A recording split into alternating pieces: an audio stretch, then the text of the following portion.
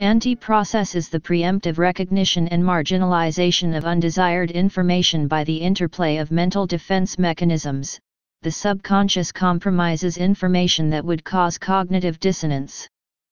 It is often used to describe a difficulty encountered when people with sharply contrasting viewpoints are attempting, and failing, to discuss a topic. In other words, when one is debating with another, there may be a baffling disconnect despite one's apparent understanding of the argument. Despite the apparently sufficient understanding to formulate counter-arguments, the mind of the debater does not allow him to be swayed by that knowledge.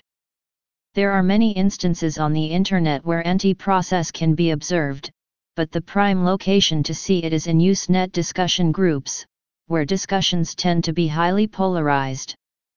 In such debates, both sides appear to have a highly sophisticated understanding of the other position, yet neither side is swayed. As a result, the debate can continue for years without any progress being made. Dynamics. Anti-process occurs because the mind is capable of multitasking. The mind has the innate capability to evaluate and select information at a preconscious level so that we are not overwhelmed with the processing requirements. It is not feasible to maintain two contradictory beliefs at the same time. It is not possible for people to be aware of every factor leading up to decisions they make. People learn argumentatively effective but logically invalid defensive strategies, such as rhetorical fallacies. People tend to favor strategies of thinking that have served them well in the past, and the truth is just too unpalatable to the mind to accept.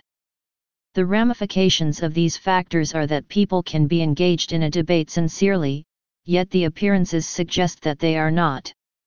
This can lead to acrimony if neither party is aware of anti-process and does not adjust his or her debating style accordingly. Please subscribe and thanks for watching.